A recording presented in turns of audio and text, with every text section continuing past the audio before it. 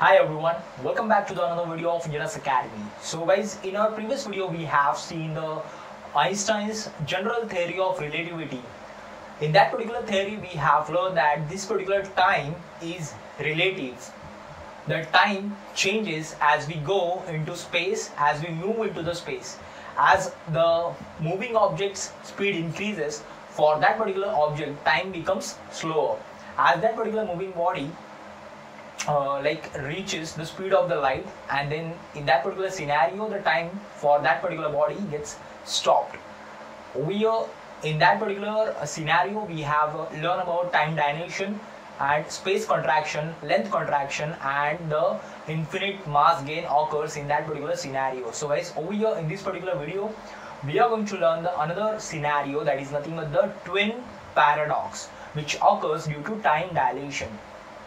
So what is the exact reason behind the twin paradox and what is the exact scenario behind the twin paradox, we are going to learn over here in this particular video. So guys, if you are new over here on my education channel Engineers Academy, kindly subscribe it and please press the bell icon. So whenever I upload a new educational informative video, you will get instant notification.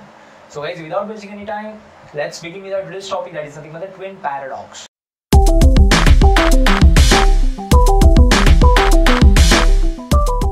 Suppose there are two brothers. The first brother remains on the earth and the second brother moves into the space. Well, this particular second brother moves to the planet X, as we have seen in our previous videos. So this particular planet X is like 4 light years away from the earth, and second brother, like if we rename this brother, a brother who remains over here on the earth, we just name it as a earth twin, and a brother who moves into the space, we rename it as a space twin. So space twin moves into the space towards planet X with the speed of with the 80% speed of light, let's say. When the space twin moves into the space, it will take around 5 years to reach at that particular planet X and 5 years to come back. So as per the earth twin, the space twin spends 10 years into the space. And when that particular space twin moves into the space towards the planet X, due to the phenomenon of the length contraction and the time dilation, the actual distance or actual number of years spent by the space twin as per his clock is around 6 years. So as per the clock of the earth twin, he spends 10 years, and as per the clock of the space twin, he spends 6 years. So this particular difference in the time occurs over here. So when that particular space twin come to the earth, and he will observe that this particular earth twin is 4 years older than the space twin. The age of the earth twin will be increases by the 10 years, and the age of the space twin will increases only by 6 years. So that happens due to the phenomenon of the length contraction and time dilation over here. So for this particular space twin, while moving into the space, he will feel that his body, his particular spaceship is at the rest, and the earth is rotating, or else earth is into the motion. So due to this reason, he can say that the time of the earth twin, the time for the earth twin remains slow, and earth twin, he will experience that his particular body is at rest, and the space twin spaceship is moving into the space, so he will observe the time for the space twin is getting slower. So over here both of the brothers will observe the same scenario. Both of the brothers will think that their respective watches are getting slow, their respective time is getting slow. So over here the paradox occurs, and this particular paradox can be called as the twin paradox. So this particular twin paradox is not an actual paradox as per the theory of relativity. It is just like this particular theory of relativity can be very easily understood by using this particular twin paradox, but it is not like this. Suppose as per the earth twin, the space twin spends 10 years into the space. So let's take one example over here. After 1 year passed, this earth twin decided to send a message to the space twin. So this particular message will travel at the speed of light, regardless of whether you are into the space or on Earth. Basically, the speed of the light will always remains constant. So this particular message will travel at the speed of light. So the first message will be sent after 1 year from the Earth twin towards the space twin, and this particular space twin is in the journey of getting towards the planet X. So this particular space twin receives this particular message after 4 years. So that happens due to the time dilation. And on the second message, after 2 years, the Earth twin also sends again different message. So that particular message will reach towards that particular space twin on his return journey.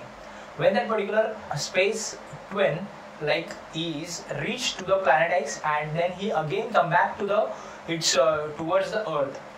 This particular second message will reach towards the space twin on his return journey towards Earth.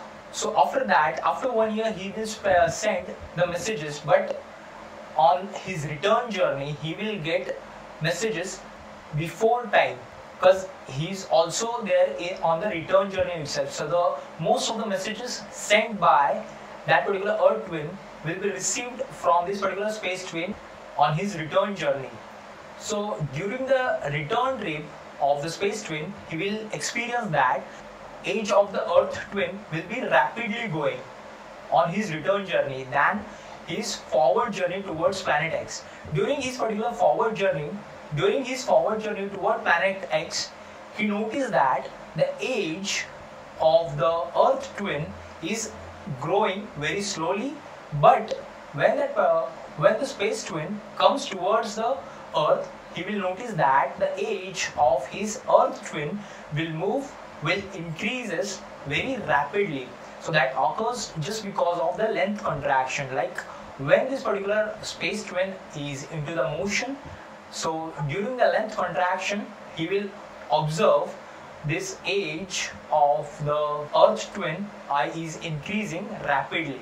So also over here, his 10 years of the Earth twin will be equivalent to the 6 years of the space twin. So guys, we can plot a graph over here from this particular example. Like time will be on the x-axis, whereas the years, that is 10 years of the span, will be on the y-axis over here. The distance, like let's say this particular space twin is moving towards the planet X over here. This particular dot is the planet X, and he is on the return journey also. So if we plot the graph as per the during this particular Earth twin is texting to the space twin. So in that particular scenario, we can plot this particular graph, which represents that the space twin will experience the rapidly growing Earth twin in his return journey. On the other hand, let's take another example. The time spent by the space twin into the space will be around 6 years, and during this particular 6 years, he sends out the messages after one each year to the Earth twin. Due to the phenomenon of the length contraction, after each year he will send a message to the Earth twin. The Earth twin will receive that particular message after 2 years. Forward journey towards the planet X, the Earth twin will observe that this particular space twin will aging very much slower over here. So the 95% of the 10 years will be covered by this particular forward journey towards the planet X, and upon the return journey, the messages sent by the space twin towards the Earth twin will be received in a shorter time period. So during this particular 5% of the total 10 years, he will observe the more increase in the age. During that particular span, the age of the space twin will rise tremendously, and we can get over here this particular graph. So this particular effect during the messages sent from the Earth twin towards the space twin and the space twin towards the Earth twin, this particular effect can be called as the relativistic Doppler shift. So guys, I hope you understood this particular phenomenon of the twin paradox and the relativistic Doppler shift. So I hope you like my video. If you're having any doubts, any queries, please leave a comment, and also guys, please do subscribe to my education channel, Engineers Academy. Also guys, do follow me on Facebook and also on Instagram as well, because on Instagram, like, I do post some sort of the informative content related to my videos and my future plans basically. So guys, just do follow me on Facebook as well as Instagram.